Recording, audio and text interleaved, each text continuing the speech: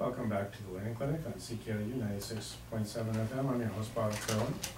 With me in the studio today is Chris Nerpin, who is a member of the board of directors and is the spokesperson for Sudbury Summerfest. And Chris, we've talked about what the Summerfest 2014 is all about, but unfortunately, a decision has been made by the board that we may not be talking about Summerfest 2015. Yeah, absolutely. The board made that decision earlier this spring after a number of months of discussions and issues, and the resolution was passed that there will be no festival for 2015.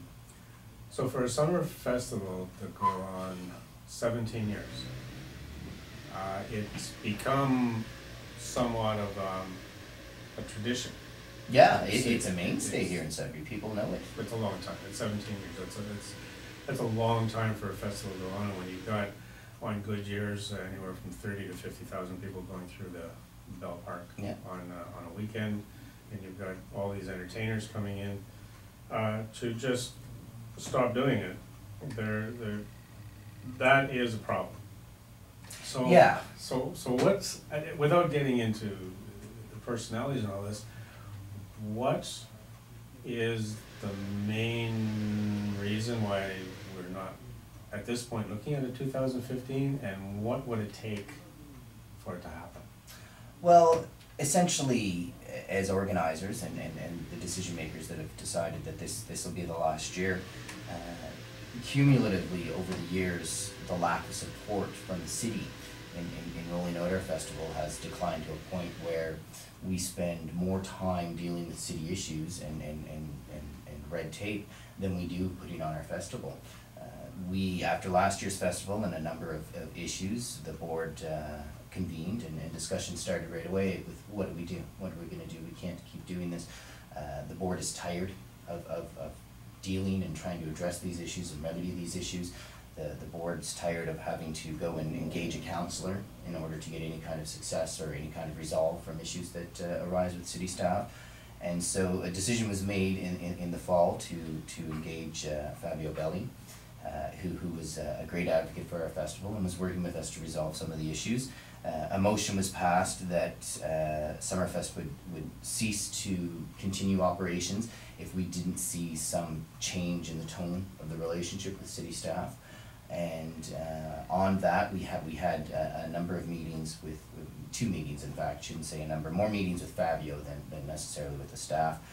We had a meeting in February with city staff. The mayor was there, Councillor Belli, the late Councillor Belli, Caldarelli, Councillor Caldarelli was there, and a few city managers. And the tone that Summerfest took was, hey, let's wipe the slate clean. Let's forget about going on about the historical issues. Let's move forward on a better foot and on a better note. One of the main issues we have as a not-for-profit is since the amphitheater went back up, we pay all kinds of money to use it. What used to be a free venue for not-for-profits now costs us up to $8,000 a year to utilize for 4 days. One of the main issues we had is the contract that we signed with the city says that if we need a technical director, we will be provided one at an extra cost. We bring in our own stage manager. We pay a company to come in from Southern Ontario. They have for many years. We're very good with them.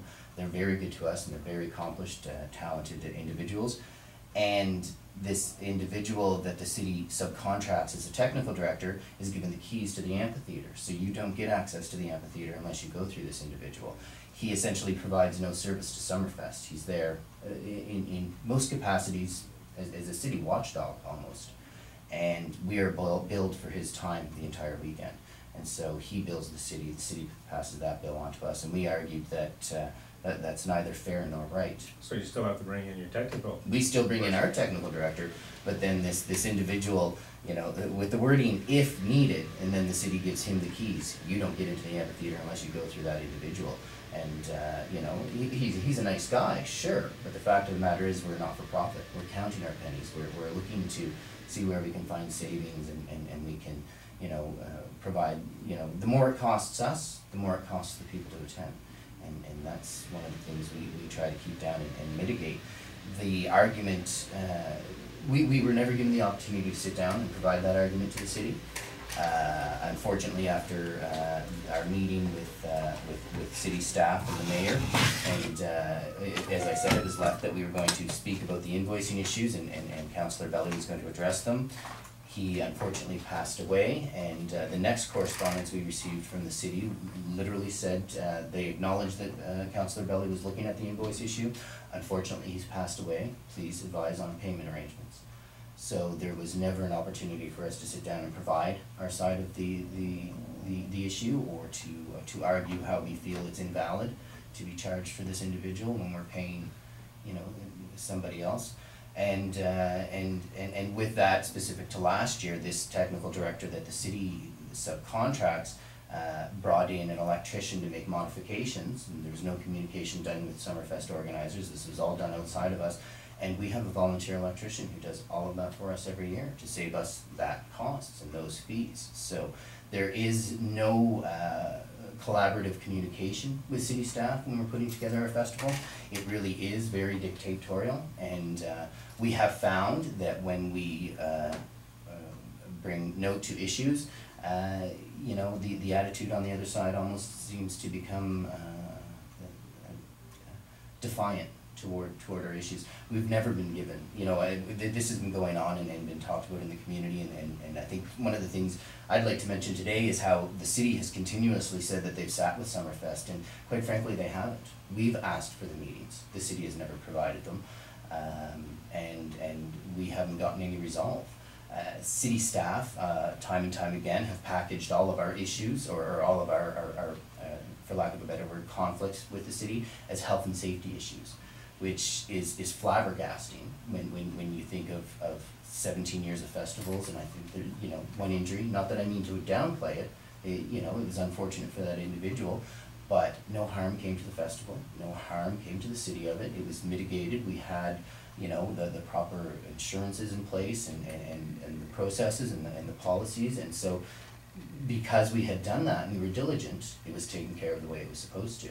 So to come at us year after year with these arbitrary decisions on the ground while we're putting out our festival, and almost always with it's a health and safety concern, it's not just offensive, it's flabbergasting, and it is dictatorial, and Summerfest really does feel that they pay the city to become you know, servants to the city, and it's unfortunate. And regardless of what official statements have come from the city, there are fantastic people we've worked with at city. We don't mean to blanket all of the city staff as being difficult to work with, but there are certainly a number of them that make planning this festival very, very difficult.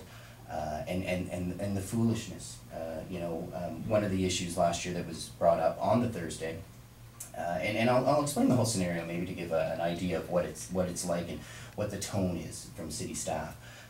One of the issues that came up on Thursday night was the city wanted us to start serving beer in cups, so pouring them from the beer cans into the cup and serving them.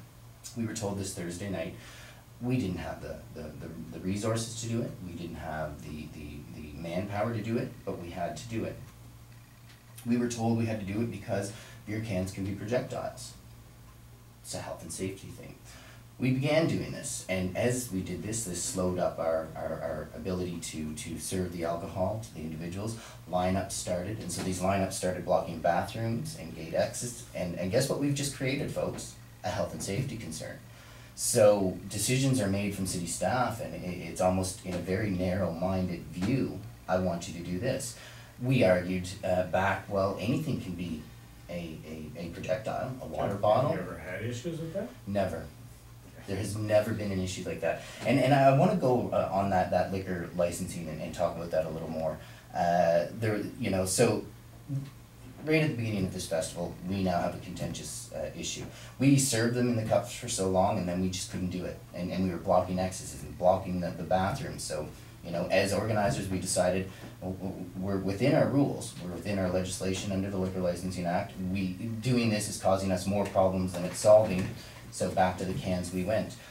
So liquor inspector gets called into the park. Summerfest didn't call him. We're not sure who did. And he shows up at the park, and before he comes to talk to us, city staff more or less, commandeer him. And they spend an hour talking to him. And he comes to talk to us, and he has nothing to change and nothing to suggest. He was very diplomatic in the things he had said to us in regards to what the city had told him. One of the issues the city wanted us, or another thing the city wanted us to do in regards to the liquor licensing was move one of our food vendors right in beside where we were serving the beer.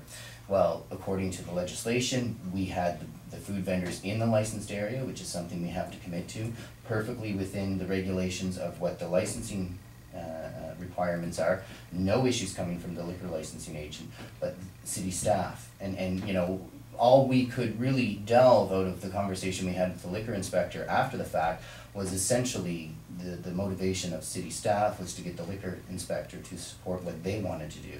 We were completely within legislation, we were following all the rules, and it's that type of thing that is, that's not supporting a festival. And it's funny. You sign all kinds of contracts, you get your insurances, and you roll out this festival. And there are concerns of health and safety, and we want the community to be safe, and we want to mitigate any liability issues, and we want to make sure that not only has Summerfest covered all bases, but that people are safe. Nobody wants to get sued either. Well, and that's the big thing. So we go through that, and we've not been sued. And what amazes me is that you meet all these terms of the city and all these legislation, and then you have city staff coming in and putting their hands in everything. And what amazes me is that nobody at the city has realized how they're opening themselves up to liability by doing that. You sign a contract with the city, we said that we've met the terms of the city, something happens, the city is free and clear of that liability because we've met the terms. City staff coming into their park and putting their hands on absolutely everything, insurance companies are going to have a heck of a time, or a great time laying liability on the city when something happens, and a lawyer for an insurance company can say, hey, you guys were down in there.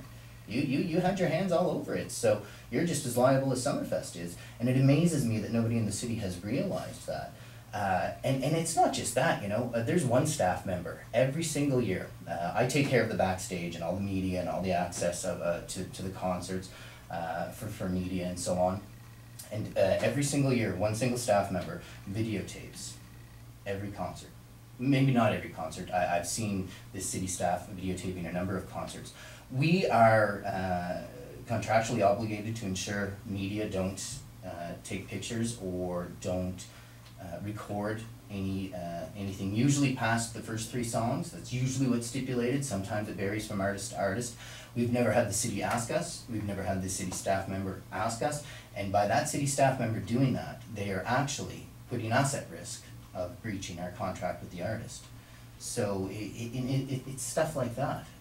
And it's so cumulative. So I was going to say, so it's not one thing. It's Goodness. So the issue with the technician is more or less a straw. It's not a straw. It's the fact that they won't let us sit down and talk about it. We have no problem having respectful conversation. We have no problem collaborating with the city, but and what's unfortunate is when we do counter with anything, the city city staff will just change the tone. The carnival issue 3 years ago, we battled 2 years to keep carnivals here in the city. And city staff were recommending that carnivals be banned from municipal property. And we battled that. And that first year, we were not told anything in advance, first year back into the park, 2011. And when we went to set up our carnival, city staff told us we couldn't have it in the park. What do you mean we can't have it on? We're down here setting up a festival. What this is new. Well, and why, we asked. The answer we got from city staff was, carnivals don't fit in the city's vision of what Bell Park should be used for. Well, then I'm guessing the public consultation process that was apparently utilized to redesign and redevelop Bell Park wasn't really a two-ended conversation, was it? What do you mean it doesn't fit into your vision?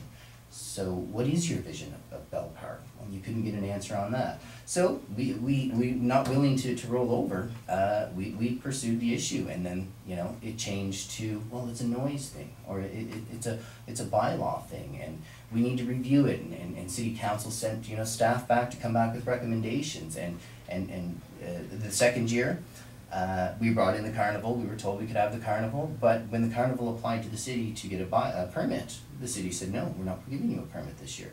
No communication to Summerfest, just to one of our you know, so the relationship is not healthy. So you're hitting on one of those areas.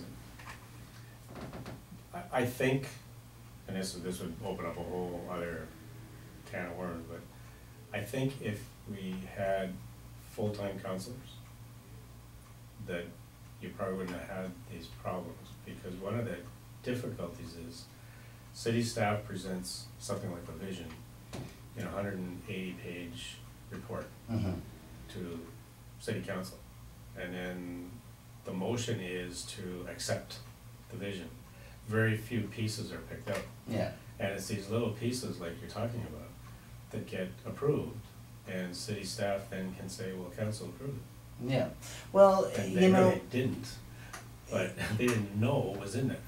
well, and I think I'll have to speak personally to that. I can't necessarily speak in terms of Summerfest, but if you're gonna run for public office, whether it's a full-time or part-time, Absolutely. and you win, you don't have an excuse for not educating yourself. You know that it's, you know, it's a half-time job, and Yeah. so you have to slow people down. And I think you've hit, well, you hit a real problem, and I guess from my perspective is, I know we talked about the fact that it takes a year to organize one of these things.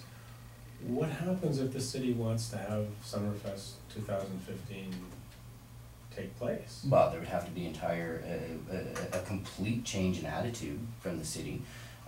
There would have to be, you know, it's really been Summerfest's experience that we sit with staff and we sit with council, and we present our side of the story, and then staff presents their side of the story, and that's the end of it. It's staff's side of the story that the council follows, and which means, you know, and we've heard things from councillors, well, we don't hear other festivals complaining.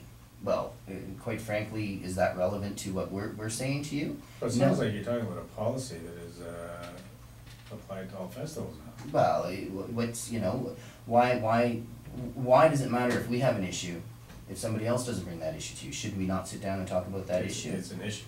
You know, It's an issue. and unfortunately, you know, I was so offended this year sitting in one of the meetings, the mayor was there, and one staff member, and his attitude was just offensive, and he said, well, maybe you're just all tired. And you know, I didn't respond with what I wanted to respond with, which is, yeah, we're tired of dealing with you folks, and we're tired of that kind of mentality. You know, who are you to dictate to us what our issue is? One of the biggest dysfunctions of this whole thing is that in the last 2 years, we have had to put so much effort and energy into city staff and dealing with these issues that we're not able to focus on our organization. And that needs to be done in any organization in order to keep it going and viable. Our organization is still viable. We're still rolling out this festival like we have each and every year before, but we're not going to continue giving up our vacations and working on emails till 3 o'clock in the morning, or reviewing contracts, or doing this and doing that, if our time is wasted because the support isn't there at the city level.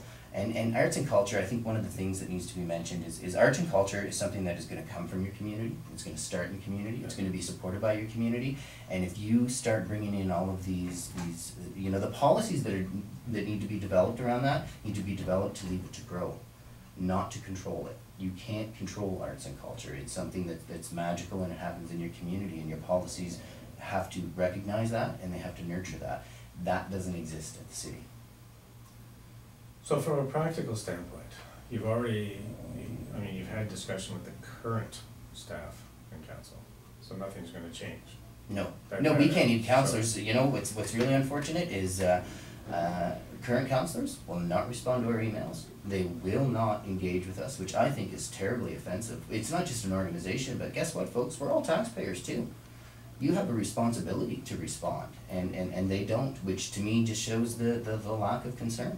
And the fact that they are being guided by staff, and they're not opening their ears to our issues. So December 1st, a new council gets sworn in. Wouldn't that be wonderful? Well, even if there's one new person Yeah. in the council. there,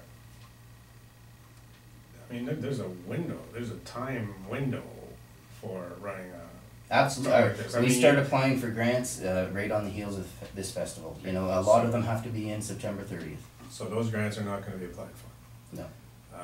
So immediately, that's a loss of how much? Probably safe to say up to $100,000. Wow, $100,000 in grants, Yeah, so that's gone. that's gone. What does the city normally put in? Does the city? In normally- previous year, you know, that's the financial support from the city has somewhat declined over the years. One of the things we've done in the past with economic development was applied for a loan. So that loan would be provided to us interest-free as seed money, so we could book our acts and make the down payments. We would then use the Sudbury Arena as the ticket outlet, meaning that all sales went to the city to pay off that loan before Summerfest made That's any your money. security. Exactly. Seems like a great idea. What happens is economic development gets their $100,000 back and they can reinvest that in the community somewhere else. We were told this year essentially they don't like the grant idea or the loan idea. They want us to come up with a reason for them to grant us the money. So we started at the beginning, phase one, you know, and it's so ironic. You have to provide these metrics that economic development in the city can't complete their own, but you have to be able to provide them. And you have to describe what Summerfest is, and you, in order for us to have qualified for this money this year, we needed to have a new programming or a new direction, and it really was city staff dictating to us what we needed in order for them to give us the money, and they didn't want to do the loan thing anymore, which, you know, that's fine. I personally, and the board, quite frankly, thought the loan thing was terrific. You give us the money, we use it to develop an economic driver, a tourist event in the community. You get it all back, and you can give it and put it somewhere else. How is that not a win-win situation? Were you still able to get your grant money? No grant money this year. No grant money? No grant money this year. Our outstanding invoice, we got a grant from Civic Arts. The city would not sit down and talk to us to resolve this, so they simply withheld the money on that outstanding invoice, which is makes sense from a business decision. But so that Civic Grants invoice. So how did we lose out on the $100,000 in grants that you normally got every year? How do we mitigate that? Like, how did we not, because you were applying for a grant from the city, did that disqualify you from applying for the other grants you normally? No, not at all. No, not-for-profits. I mean, anybody who's worked with a not-for-profit knows that there's a mentality, ask for it all. So you think, okay. So is that $100,000 grant still available if you were to apply for it? Well, this year? we essentially, by the time, you know, dealing with city and the specific issues, by the time, and I will say that the contact I have and I've worked with at Economic Development is an absolutely fantastic person, you know, and really appreciated the work she did with us. But it just, you know, the time, you know, the back and forth and then dealing with the city stuff, nobody's paid. So we're, like I said, we're doing this on our lunches. We're taking time off work to do this. So, you know, it wasn't, it was too late in the game for us to expect to get any money from them this year. So, do you get any grants from any of the other governments or Oh, yeah. organizations? Absolutely. So, You know, we have great support from the Ontario government. We get support from the federal government. You know, different government organizations. OLG, for example, is a sponsor. We have sponsors with the media, and you know, we make do with what we've got, and we've done very well doing that. We run on literally a break-even budget, so that we're able to invest the money in this community, into this festival, break even, and do it again next year. So suppose that the mentality is, no, we want to invite Chris and his group back to the table in January, and we would like you to put on Summerfest 2015. Is it a possibility? Oh, anything's possible. I think to clarify, there will be a number of board members that are resigning this year. I will be one myself, so there will be new blood. An organization doesn't just close the doors. There, you know, we need to file reports for our funding. We need to wrap things up and tie things up, and that takes a little while after the festival. I think that if the city is interested in reviving Summerfest, then it will have to be the city that invites the board to come down and sit and to work together and to acknowledge the difficulties, to acknowledge the issues. And that would just be the start. Then you're gonna have to look at the financial aspects of it, you know. How much would it cost to put it on? We- If the city, we run if the on a- city funded the whole thing, Between $400,000 and $500,000 is our budget. that's That's what we spend each year. what you spend, but you get revenue, right? Yes, yes, absolutely, so, What would the net well, cost I be imagine to it the would city? have to be seed money, What you would know, the both net- the acts. What would the net cost be to the city at the end of the thing? An actual cost, Roughly. $250,000. So about It depends on the acts you bring in, right? Yeah. This year, we haven't spent as much as we have in prior years, but we're still bringing in the same caliber of acts. It just, So it would take that commitment, it So would the take that difference, cooperation. the difference between the revenue and the grants that you need to operate on a $500,000 budget, you generally get 250,000 in revenue and 250,000 in grants. There you go. Is that, Somewhere around there. No, I wouldn't say it's all grants. I mean, we have sponsors, we have in-kind stuff, you know. A lot of our marketing and media Right. is in-kind, and so there, you know, that dollar value isn't necessarily all cash. A so lot the of it check can that be the city would contract. have to write out would be about how much? Well, if they're gonna put their money where their mouth is, I would say a good start would be $100,000. So $100,000 check would get 2,000, would get.